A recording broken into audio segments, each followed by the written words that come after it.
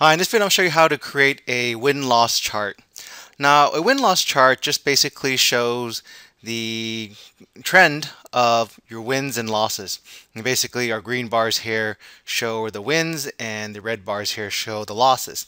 Now it's kind of a visual cue or a visual trend kind of a chart that just gives you an idea. Instead of having a table which shows win and loss, you have it in a chart. And it's kind of applicable more in if you're trying to chart sports. I've kind of seen a little bit more references towards sports if you want to chart a team's wins and their losses.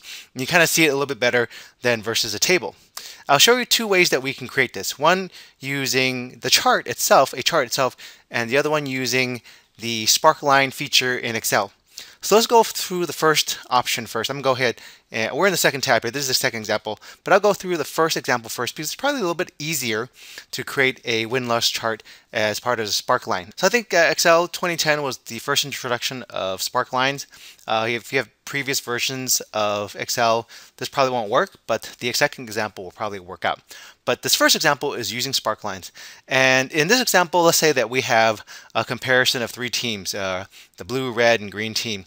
And it's basically binary, whether they win or loss. And I'm just taking it if there's probably different games. This is the first game, second game, third game. They won their first game, they won their second game, they lost their third game. So basically, a 1 is a win and a -1 is a loss. So in creating a Sparkline here, all we need to do is go into the cell for our respective team here and go under Insert, and under the Sparkline group, there is a command appropriately named win and loss. So when you click on that, it gives us an option to select our data range. So basically our data range is this, right? The different games. And here we've got our games here. And where do we want to put the Sparkline?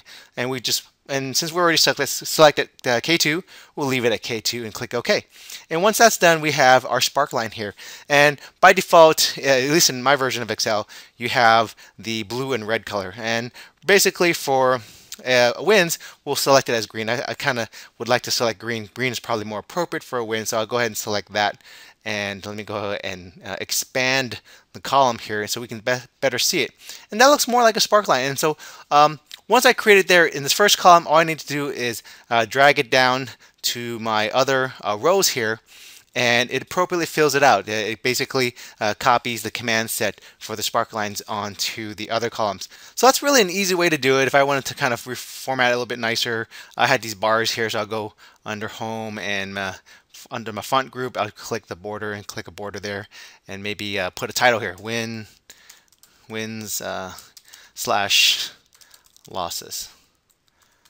All right, and so I have my win-loss chart there, and it's an in-cell chart.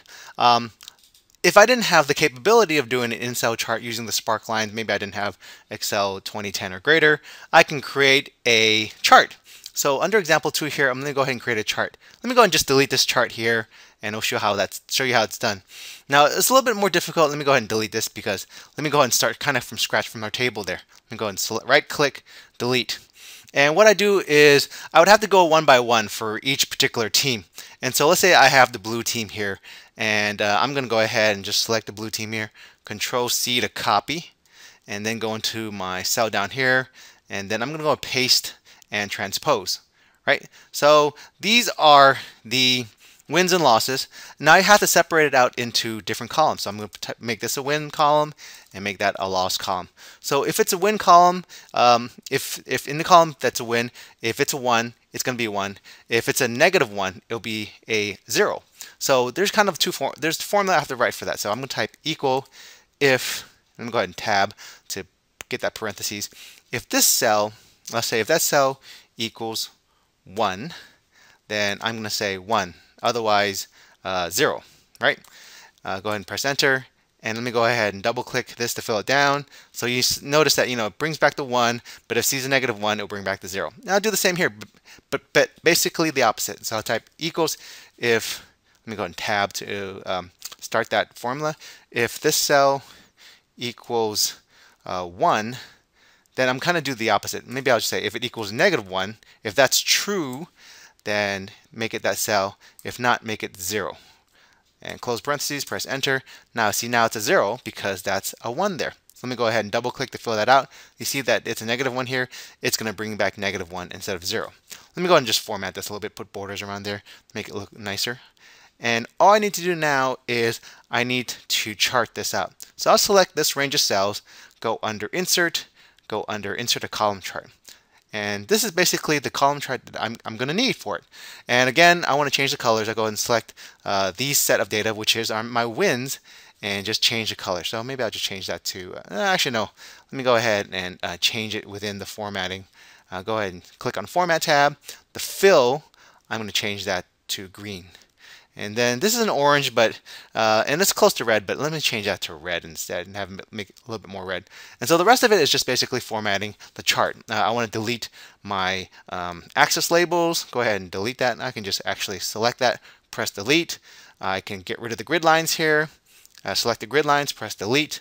And maybe my chart title, I'm going to have it indicate the blue team. Press enter. And then maybe I don't need this. This is kind of redundant here, the legend here. So I'll go ahead and delete that. Delete my axis label here for the x-axis or the horizontal category axis. Select that, press delete. And the other kind of formatting that I might want to do is increase the sizes of this, because you notice that if I shrink this, let me go and shrink this a little bit, it kind of makes it a little bit harder to see. Maybe I can increase the plot area here, make it look a little bit bigger. So there's other things I can do. I can actually increase the gap and the gap width. So I selected that. I can go and press just Control 1. It'll bring up the Format Data as navigation pane. What I want to do is maybe decrease the gap width. Maybe I don't want a gap between my bars to be that much. Maybe even down to 0. That might be okay. And actually, that might kind of, yeah, that might be okay. So, and maybe in addition, let me go ahead and get back into where I can adjust the series options. Maybe the series overlap. Basically, maybe I can increase that a little bit. And so just to kind of make it a little bit bigger, when I reduce this in size, maybe 70 would be good, or 75. Let me try 75 tab. And now when I decrease the size, maybe do that. Maybe that's still a little bit too big. Maybe do that over there. Let's see. Let me go ahead and decrease this size here. See how that works out. So you have to do a little bit of adjustments and to see how that works. Maybe that will work out okay. Maybe I want to have a border around my, not have a border around the chart, but just a border around this particular plot area. I can go ahead and click border and maybe just kind of a nice little gray border. That might do. And then for the chart itself, don't have a border, maybe not have a border there. Let me go ahead and click outside of the chart. And so actually that might look okay. Maybe make this a little bit smaller, maybe reduce the gap. Let me click on one of these, go back to the series option here, and maybe the gap width, maybe make it a little bit more bigger, maybe like 60, right? And that gives us a win-loss chart, which basically is a chart now, because we're using the charting engine for Excel. And so we'd have to do this separately for each one of these other teams, but that is another way that we can create a win-loss chart. So the first way we do it, if we've got Excel 2010 or greater, we can use the Sparkline feature in Excel.